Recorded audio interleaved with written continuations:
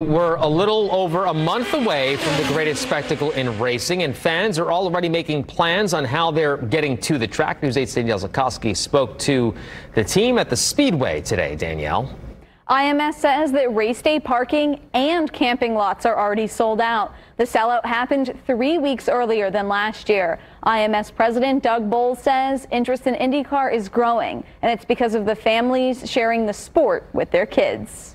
IMS President Doug Bowles says IndyCar continues to grow thanks to generational fans. Well, the Indy 500 is really celebrating its 108th running because of the generational aspect of it, the way it's passed down from parents to kids or from grandparents on down. It's amazing. Bowles says they work to make the track and the month of May as family friendly as possible.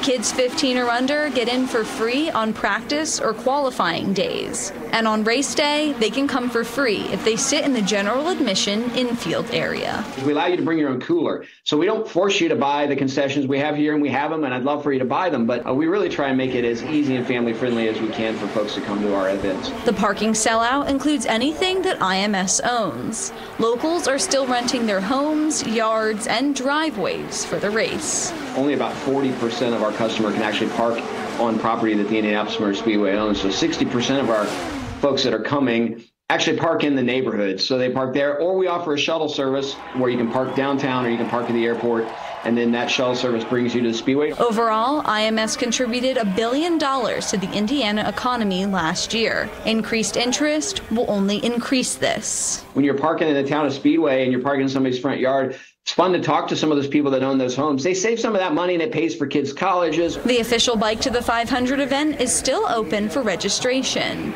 Fans will start at the AMP at 16 Tech and bike to the Speedway in 2 groups.